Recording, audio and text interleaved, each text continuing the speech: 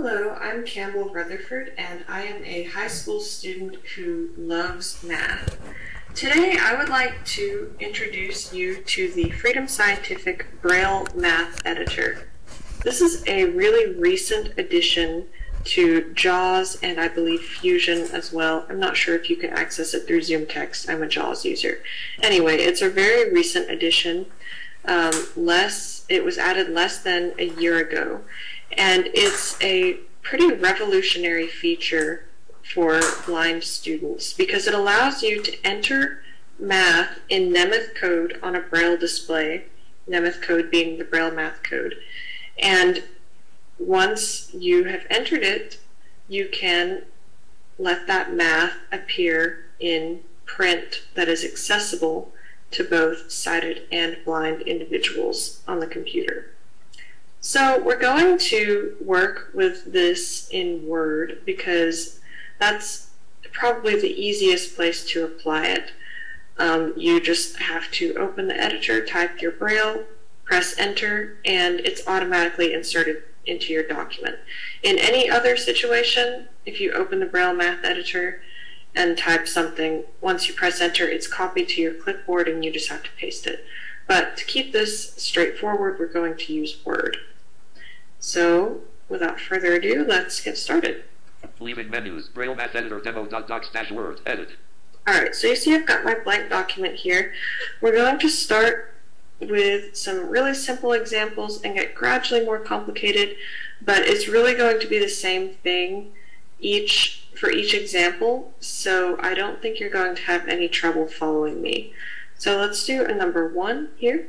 1, period, space. Alright, so let's do something extremely simple. Let's just do 3 plus 4 equals 7.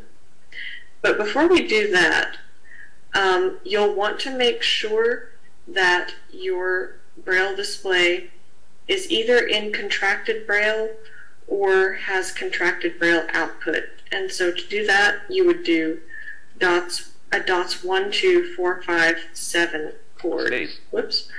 Space. I accidentally typed space.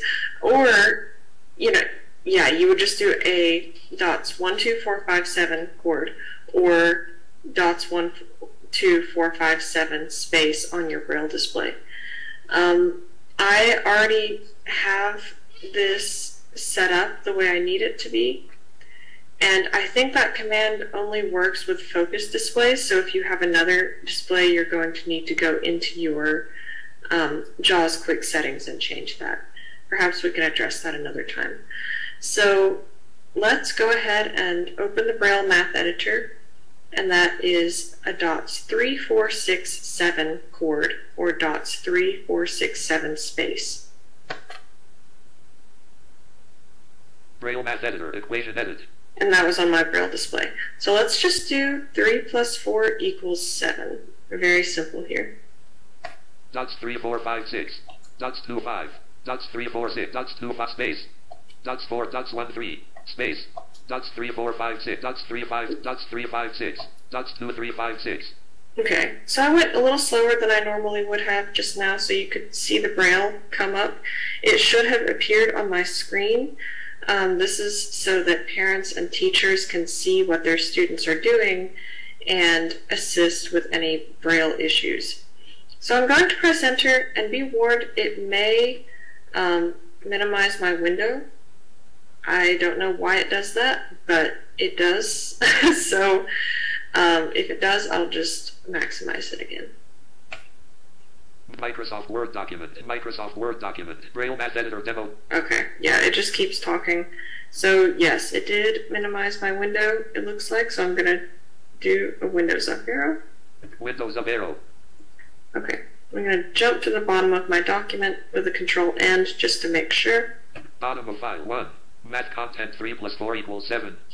And you heard it say 1 for your number 1, and then math content 3 plus 4 equals 7.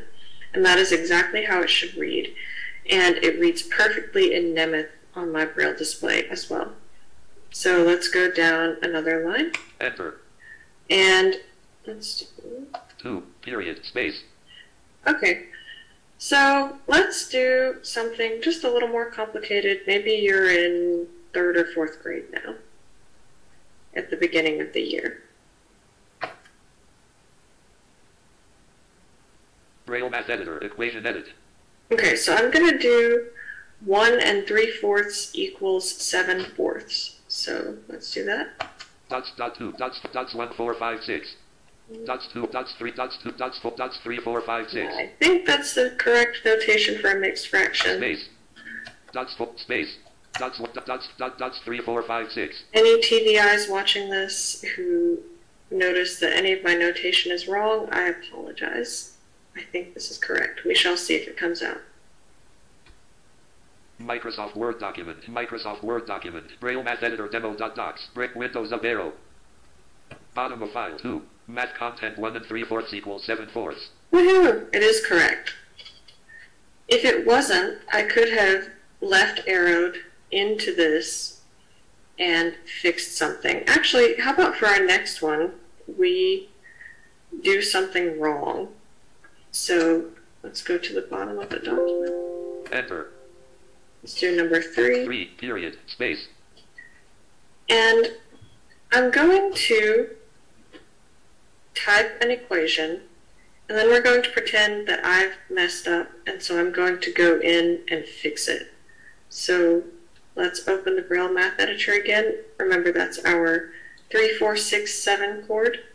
Or you can do insert space and then plus on your computer keyboard. Actually, let's do that for now. So insert space. Space.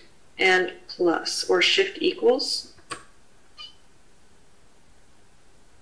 Braille Math Editor, equation edit. Alright, so I'm going to write something that's wrong.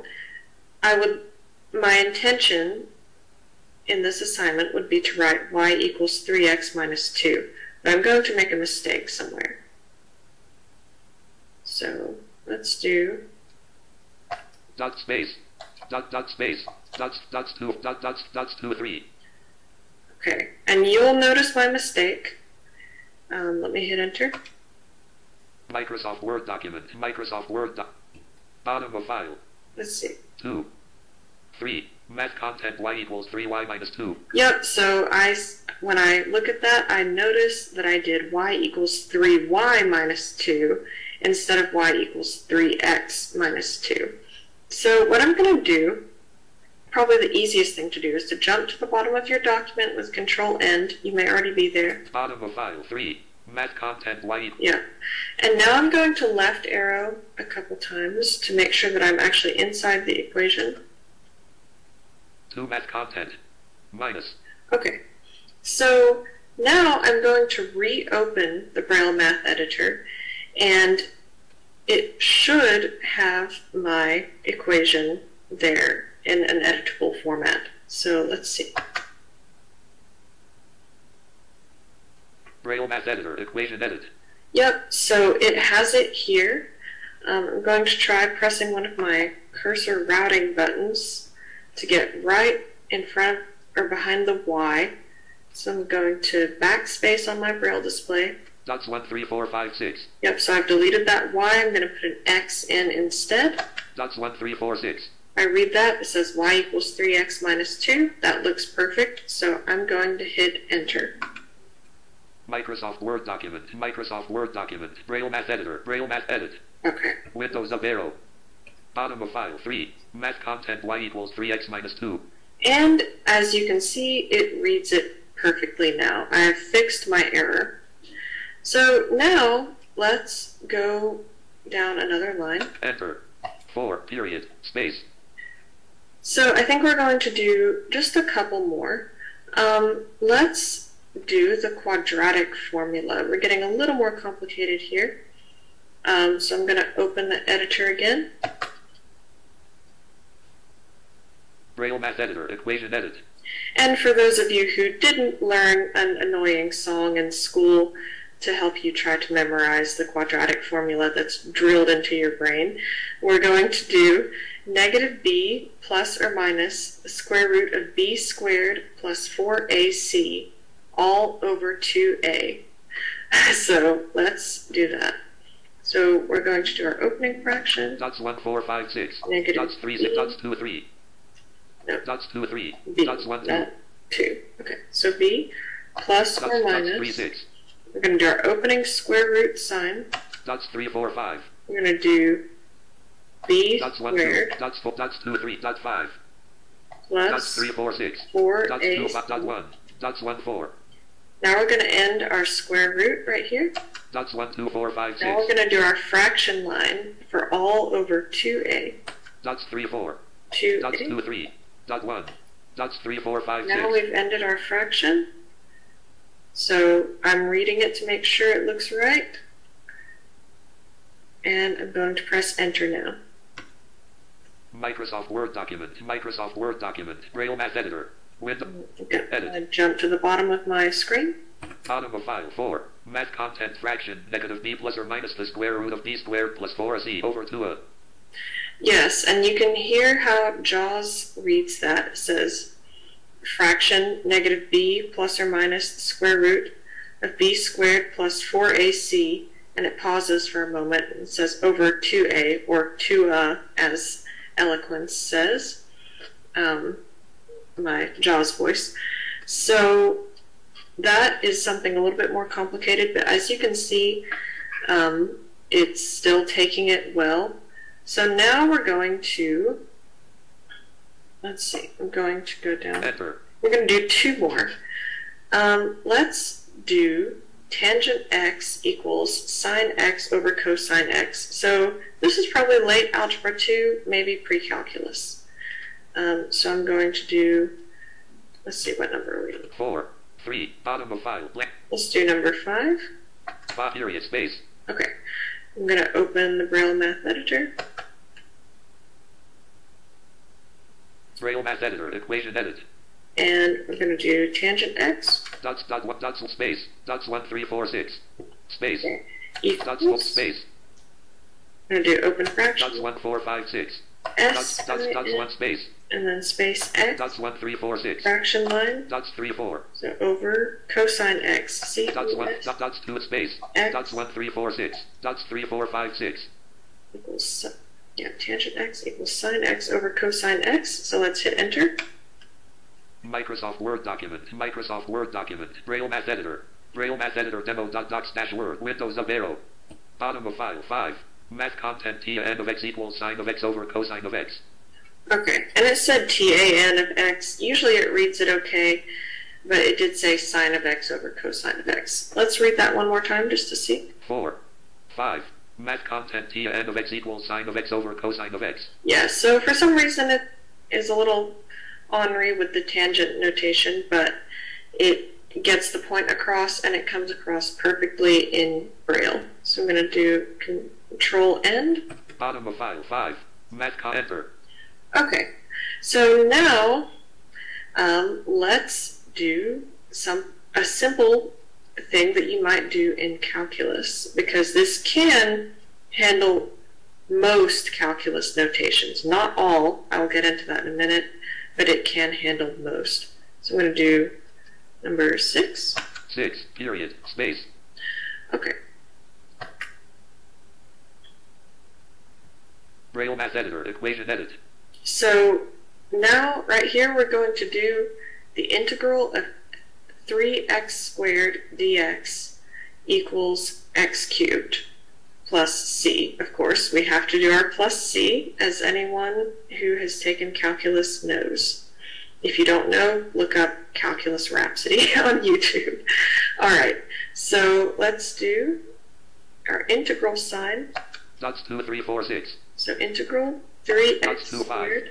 Dots 1 dots 2 3. Dot 5. Dots 1 3 4 6. Have our integral 3x squared dx Space.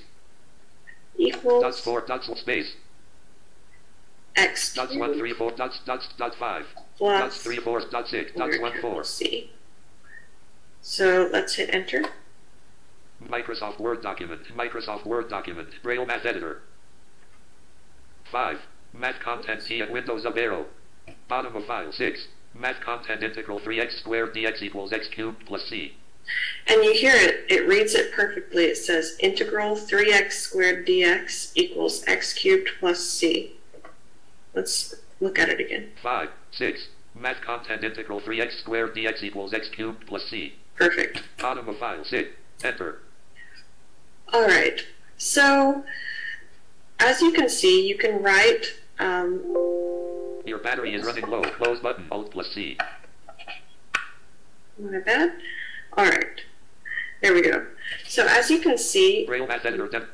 you can write several different levels. You can write math expressions in several levels of difficulty using this Braille math editor. It will not take limit notation or sigma notation, which is how you write limits and sums. This is pretty important in calculus, even pre-calculus. So in that case, I would suggest having a backup method of outputting your math on your computer. I would probably suggest using math type with LaTeX. Perhaps we can do another video on that another time. And I would like to point out that this Braille math editor does not replace working out your problems on a Perkins Braille writer. Even I just took Calculus 2 last semester, and I'm going to take Calculus 3 in the spring. Even now, when I'm taking my calculus exams or doing homework, I will work out all of my problems on the Perkins Brailler, and then I will copy my work to the computer using my Braille display and either the Braille math editor or LaTeX, which is a code used to write mathematics. And this does take a bit longer, but it is quite a nice proofreading tool, and it ensures that you still have that hard copy math so that you can, quote, see more at a time instead of having to scroll with your Braille display and try to worry about opening the math editor and closing it when you're trying to also think about working your problems out at the same time. You really, when you're working out a problem, you do not want to have any extra distractions if possible, because as we all know, the smallest mistakes can throw off the entire problem, and we do not want that, especially in an exam or if you're actually doing work related to math in your job. So I think that's it for now. I'm going to go ahead and stop this recording, and I hope this has been helpful. Let me know if you have any questions. You should be able to contact me through the Perkins e-learning website. I'm not 100% sure how that works, but I think you should be able to. Or comment on this video with questions or insights. And I hope this is helpful.